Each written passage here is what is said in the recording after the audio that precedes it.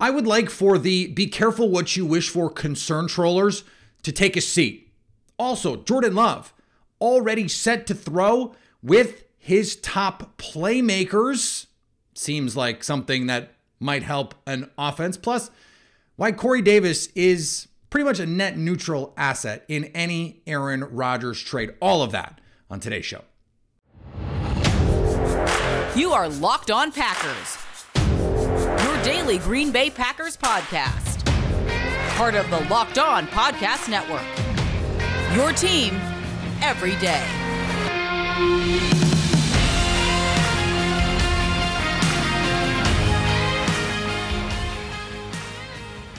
You are Locked On Packers, part of the Locked On Podcast Network, your team every day. I'm Peter Bukowski, and I cover the Packers for The Leap, a newsletter I would love for you to subscribe to. Follow me on Twitter, Peter_Bukowski. Follow the podcast on Twitter, Locked On Packers. Like us on Facebook. Subscribe to the podcast, iTunes, Spotify, Google Podcasts. Wherever you find podcasts, you will find Locked On Packers, the number one Packers podcast on the internet, and the show for fans who know what happened. They want to know why and how. Thanks to everyone who makes Locked On Packers their first listen every day. We hope you like starting your day with us as much as we like starting our day with you. Still no Aaron Rodgers trade.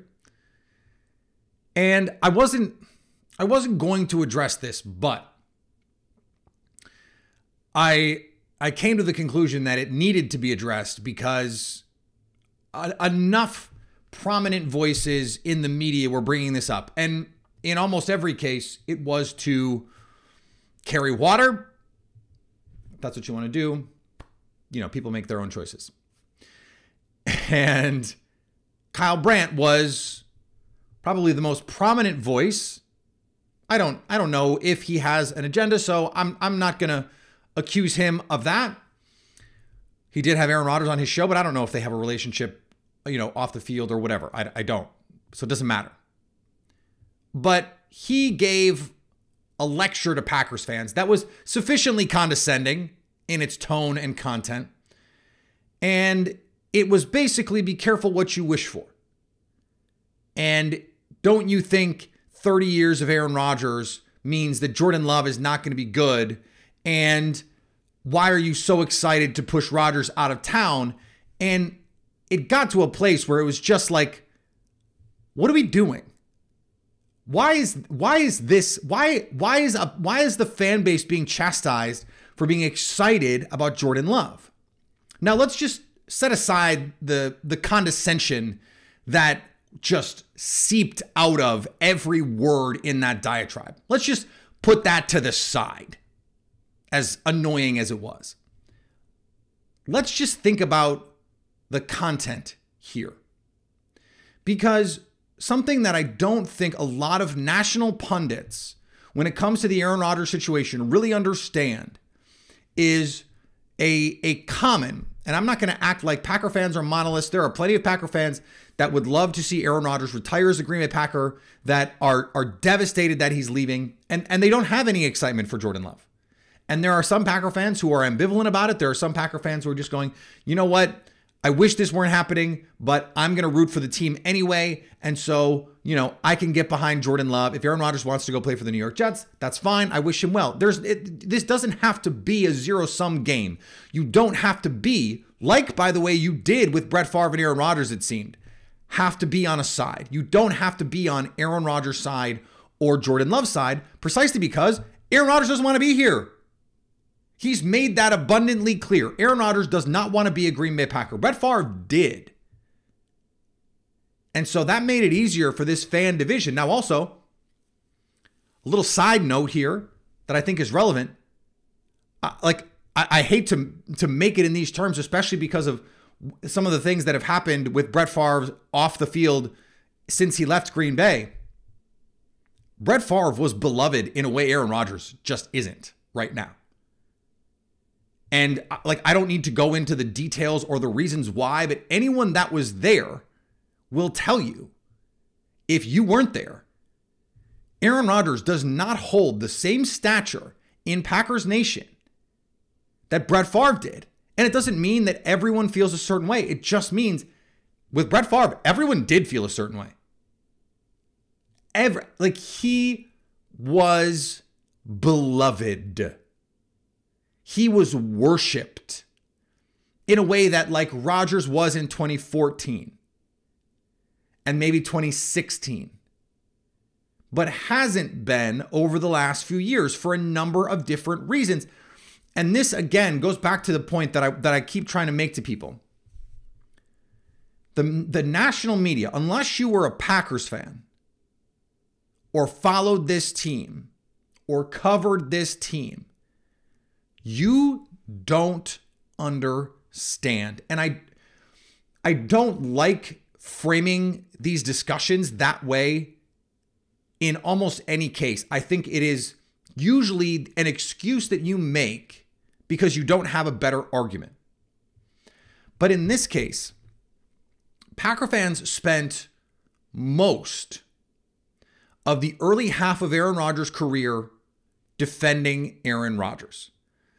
As soon as he took over, they're having to defend Aaron Rodgers. Those of you who, and us who did defend him in 2007, 2008, 2009 against the Brett Favre faction of the fan base, you have this winning over period where he goes out and wins a Super Bowl in 2010, wins over the fan base, wins over the national media, earns the MVP in 2011.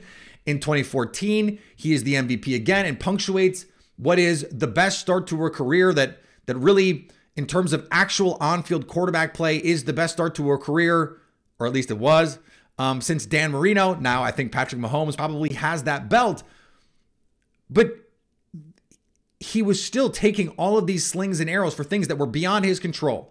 The defense giving up a bazillion points when they were the number one defense in the league in 2009. They had the defensive player of the year. And they give up like 100 against Arizona. They give up 7 million rushing yards to Colin Kaepernick. They give up 40 points in that game. In 2011, they can't stop Eli Manning. In 2015, Aaron Rodgers gets the Hail Mary on the very first drive of overtime. Very first drive of overtime against Seattle in 2014. There was so much energy that Packers fans had to exert to defend Aaron Rodgers for things that were not his fault. And it was a bunker mentality.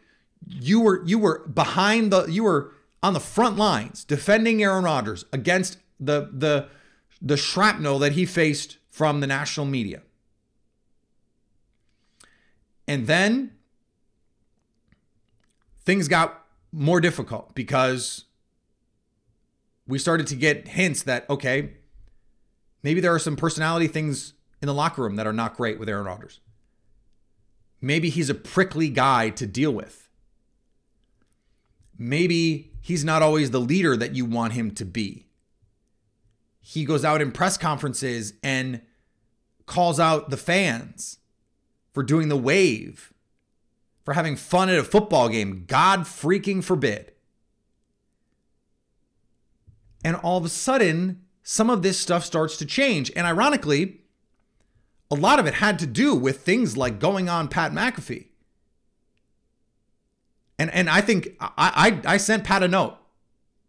I said, look, I know you've taken a lot of crap from, not the word I used, from Packers fans, but I found those interviews incredibly insightful and useful. But the irony of that is it allowed Packers fans to do exactly what it was intended to do, to see Aaron Rodgers more clearly for who he was. And the reality is, a lot of fans, when they got a better, clearer picture of who Aaron Rodgers was, it was not someone they particularly liked. Or at the very least, it was someone they liked less. Now, that's not the case universally. There are still, again, plenty of fans who love and have nothing but adulation for Aaron Rodgers. But whether it was the conspiracy theories or the COVID stuff or throwing the teammates under the bus or not showing up for OTAs or what happened in 2021 off the field with the temper tantrum that he threw over God even knows what. Can someone explain to me in one sentence what that was ultimately about? Like, let's just go back to that for a second. So all of that is to say, long story short, too late. All of that is to say The reason a lot of Packer fans, again, not all, but a lot, are ready and excited for Jordan Love is because they went through all of that. And to see him come back and win MVPs was incredible. To go through what you go through in 2021, to have the off-the-field drama that you have, for him to come out and beat the Bears and say, I own you. All my life I've owned you. I still own you. And it's the top of the show. And every Packer fan, okay, not every Packer fan, but a lot of Packer fans were like, oh yeah, that's right. This is why we love this guy. This is why this has been our guy for 10 plus years. But then it comes to the playoff failures, the shortfalls. And then you build in the lack of accountability, not showing up to OTAs 2 years in a row, not showing up to OTAs when you have new receivers, rookie receivers that you have to build into the fold, taking the top of market contract that is now going to be hurtful to the Packers when you're moving on a year after you insisted the Packers make a long-term commitment to you and you said in a year, deuces, I'm out.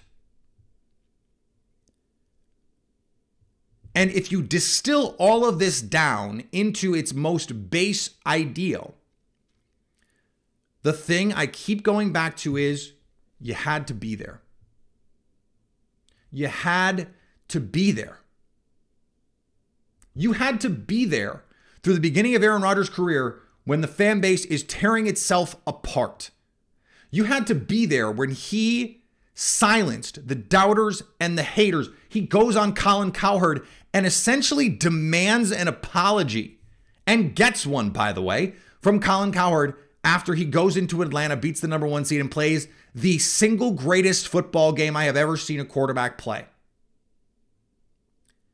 You had to be there when the defense let him down over and over and over again in the postseason.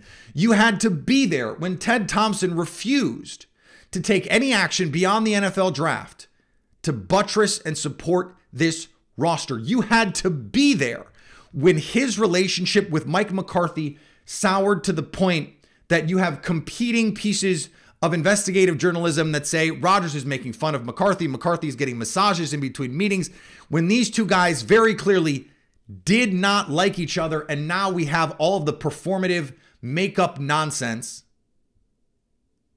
You had to be there when you read the president of the Packers tell the franchise superstar, the guy that they just gave the most money in NFL history, don't be the problem. You had to be there when he came back under Matt LaFleur and they won 13 games 3 years in a row, when he won back-to-back MVPs, when he gave you hope that he could once again be the player you always said, you always insisted he could be. And you had to be there when every single one of those years he came up small in the postseason. And then you had to be there when after he goes out and wins MVP, back-to-back 13-win seasons, they lose in the NFC Championship game because you can't score in the second half despite a slew of Tom Brady turnovers. You had to be there when he throws a hissy fit and an attempted coup of the front office, demands heads to roll over a team that was just built from a 7-win team into a 13-win team because of this administration that just found a coach who probably should have won Coach of the Year twice in his tenure in Green Bay. You had to be there for that. And then you had to be there when he takes a top of market contract and then doesn't show up to be with his teammates. He mopes through a season, goes on a web show, throws his teammates under the bus, insists that he's playing well because his quarterback coach that he picked gave him a high grade after the team played like garbage. When he misses throws consistently that you know you've seen him make a million times. You see the bad body language on the sidelines. And by the way, guess who saw it also? The Packers. You had to be there for all of that to understand why so many fans, why so many bloggers and reporters think this is the right time. And not only that they believe it is the logical, rational time to move on from Aaron Rodgers, but that it is a good thing for the organization to move on. And that is before we get to some of the silly things that Kyle Brandt said about the look team, like Aaron Rodgers wasn't absolute garbage for 2.5 years, except on the look team.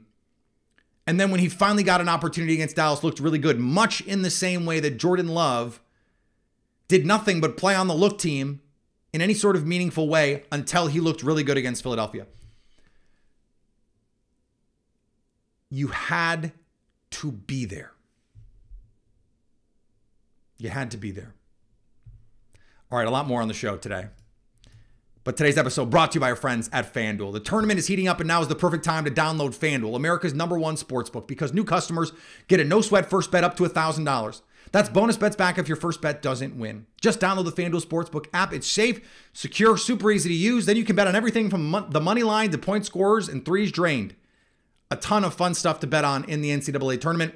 If you just bet all dogs this year, you would have made so much money. You'd have made so much money. I hope you bet on a couple. I'm just going to start betting like 15 seeds every year. All I have to do is hit one. All I have to do is hit one like every 3 years. You get like 14, 15 to 1 on those sometimes. Like these odds have to come down because this is going to keep happening. But find the value where you can get it right now. So don't miss your chance to get a no sweat first bet up to $1,000. Perfect chance. Bet on a 16 every couple of years. One's going to hit. No sweat first bet when you get your FanDuel.com/locked on. That's FanDuel.com/locked on to learn more. Make every moment more with FanDuel, the official sports betting partner of the NBA and the NFL. Woo! I'm fired up today. And it really, Jets Twitter is they've found my account. Let's just say that. So a couple of things that I want to hit here as we close, because we're already 17 plus minutes into the podcast at this point.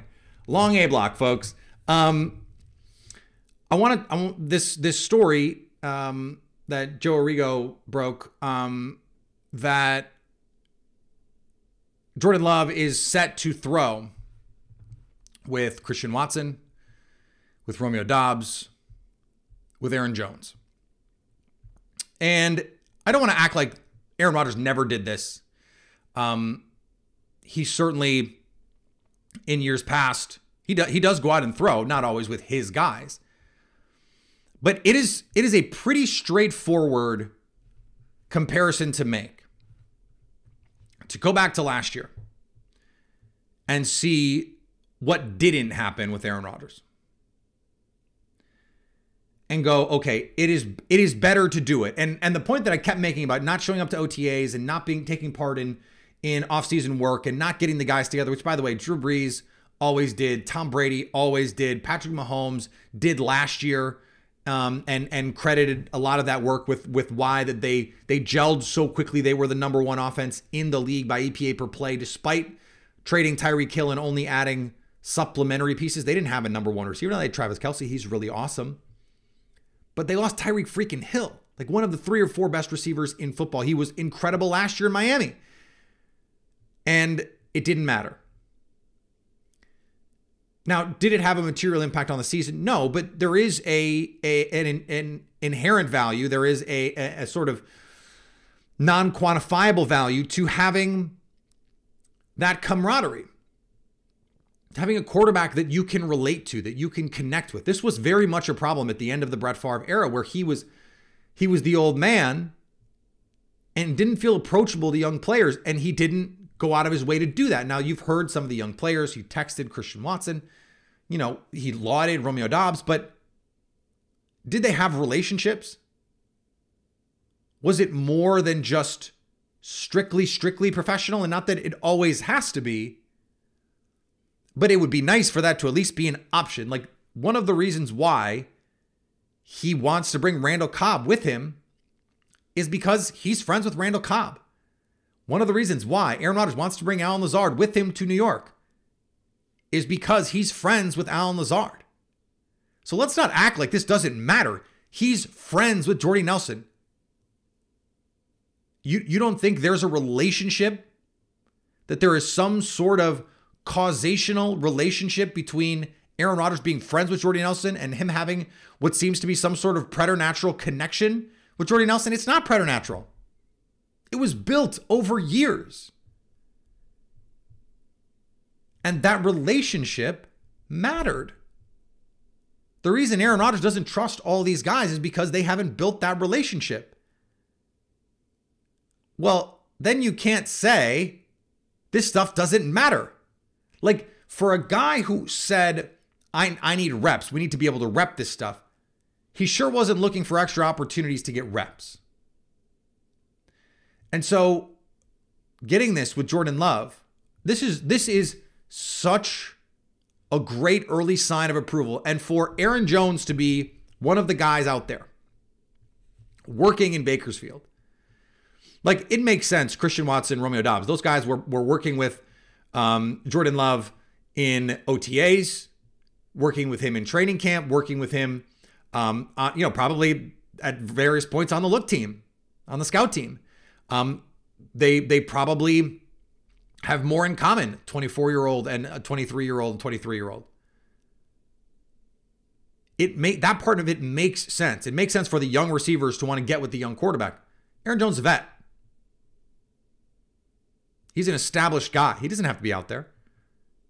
And by the way, Aaron Jones, you'd like to see him as a bigger part of the passing game. He wasn't last year. Maybe that changes this year. And maybe it changes precisely because he and Jordan Love start working in the offseason. You go, hey, he runs a really good arrow route. Maybe we should show that.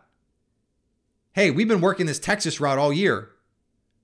We think that can be a part of our offense. Hey, all of a sudden he's working on release packages. And that stuff can translate into real things on the field. Is it the difference between winning and losing? In a one-game sample size, probably not. But in the grand scheme of things, over time, does the culture affect winning and losing? It does. It does. And it's not a coincidence that Tom Brady thinks it matters and has won more than anybody. It's not a coincidence that Patrick Mahomes thinks it matters and has won more than anybody recently. It's just not a coincidence. This stuff matters. Now, Russell Wilson can get the guys together. You still have to play. And also, you have to like Russell Wilson. No one really likes Russell Wilson. So it's harder to forge those relationships when you're not a likable guy. Jordan Love, by all accounts, you talk to anybody, they will tell you Jordan Love is a great dude. People, teammates, love Jordan Love. So this is a great first step, a good stamp of approval from the team on Jordan Love. All right, we're going to finish up here. But before we do, today's episode brought to you by our friends at Built Bar. The Built March Madness bracket is here. We know you have a favorite bar or puff, and now's your time to make it count. Go to BuiltMarchMadness.com to vote for your favorites. You know I'll be voting for the coconut puff. And if you want the Packers to win, then you'll be voting for that bar too. I don't know how that's related, but support your team. Support your bar. Support your puff. And when you vote for your favorite bar or puff, you'll be entered into a drawing where 50 lucky Locked On listeners will get a free box of Built. Not only that, but one Locked On fan will win a 12-month subscription to Built to have Built's best bars or puffs delivered monthly straight to your door. You got to try Built. Built's the best protein bar ever. Seriously, they're amazing. They're so amazing. This reminds me, I need to order some more. I think I might have 2 left. I gotta get it dealt with. What makes Built bars and puffs so good? Well, high in protein, low in sugar, covered in 100% real chocolate. What else do you need to know? They taste delicious. Run to BuiltMarchMadness.com right now to vote for your favorite bar or puff and pick up a box while you're there. You can vote every day in March, so hop in and support your pick. Plus, thanks for making Locked On Packers your first listen every day. Now make your second listen Locked On NFL Draft. Damian Parson and Keith Sanchez provide in-depth coverage of your favorite NFL draft prospects with deep dives into the sleepers and hidden gems that can change your NFL franchise. Find Locked On NFL Draft wherever you get your podcasts and on YouTube, part of the Locked On Podcast Network, your team every day. All right, quickly here as we finish up. Corey Davis is going to be in this trade. And the only reason he's still on the roster in New York is because he's going to be in this trade. Now, here's the thing. Corey Davis was going to be cut. And they were going to save almost $10 million on the cap by cutting him. He doesn't really have a place on this roster. They just paid big money for Allen Lazard. They have Elijah Moore. They have Garrett Wilson. Even a restructure doesn't make sense for Corey Davis. Why would Corey Davis agree to a restructured contract on a team where they just signed a guy who does all the things that he does, only he stays healthy more often? It doesn't make sense for Corey Davis. Corey Davis clearly has some interest in going to Green Bay because if he didn't, he would say, just cut me. You need to save the money, just cut me. Clearly, he wants to go to Green Bay. Or at least is interested in going to Green Bay if the Jets just cut him. And this is what Jets fans are going to say. Well, they could just cut him. Yes, they could. And the Packers would risk losing him if that's the case. My response to that is boo-hoo. Like, Corey Davis isn't so good that you go, okay, well, we have to have Corey Davis. No. It's actually helping the Jets. If you take Corey Davis, then they don't have to cut him. But they certainly could. And then the Packers could sign him. Or they could not if the money got to be too much. So in either case, you're not... Like if Corey Davis thought he could get $10 million a year on the open market and the Packers are offering $5 million, Corey Davis is going to say, LOL, no, I'm out. Clearly that's not what's going on. So that whole like argument doesn't hold water for me. If that is the case, then he's essentially a throw-in in all of this. He is not like a critical piece. Like, Brandon Cooks was just traded for a day 3 pick. Brandon Cooks is materially better than Corey Davis. Corey Davis being in this trade is the cherry on top, like 6th round kind of value. Amari Cooper was traded for a day 3 pick as a salary dump. Amari Cooper is such a better player than Corey Davis. So this is one of those things where, again, Corey Davis is going to be in this trade, but he's not really an asset to Green Bay because Green Bay knows they would just cut him if he weren't in the trade. And you'd get him for $4, $5, $6 million, or you'd let him go. Like if he costs more than that, like the thing about the exclusive negotiating window has some marginal value, right? But if he were going to get some much bigger number on the open market, he would test the open market. And if Green Bay were in a position where they were on the open market with him and they were offering 6 and he thinks he can get 10, then they wouldn't sign him and they'd be fine with it because that's how Green Bay operates. It's not like they're going to get a well below market deal because they're negotiating with you exclusively. If Joe Douglas is trying to say that, then that's ridiculous. And I'll leave you with this. There was a great line in a piece Andrew Brandt wrote for Sports Illustrated yesterday in which he said, the leverage resides with the team who is most comfortable with the status quo. That is Green Bay by a mile. Because the status quo is Jordan Love is their quarterback. And that's it. And if Aaron Rodgers is on the roster for the foreseeable future, he's $31 million on the cap. So the Jets don't have any other options. Like Aaron Rodgers is going to be a Jet. So then it's just a matter of timing. And it's a matter of compensation. What are you willing to give up? The Jets are the ones who are not okay with the status quo, with Aaron Rodgers being on the roster right now. And the longer they go, the fewer other backup options that they have. There aren't any other backup options. And if you could just go get Lamar Jackson, God bless, go get Lamar Jackson. They're not going to do that. Also, in order to get Lamar Jackson, they would have to clear much more cap space, offer more picks, And the Ravens would have to not match whatever contract they put together. So that's just not a thing that's going to happen. It's not realistic. It's not a thing. So that's where we are. That's where we are. We'll see what all this looks like. Follow me on Twitter, Peter_Bukowski. Follow the podcast on Twitter, Locked On Packers. Like us on Facebook. Subscribe to the podcast, iTunes, Spotify, Google Podcasts, wherever you find podcasts, you will find Locked On Packers. And anytime you want to come hang out with us live, like when a deal gets done, you can come hang out with us on the Locked On Packers YouTube page so you can stay Locked On Packers.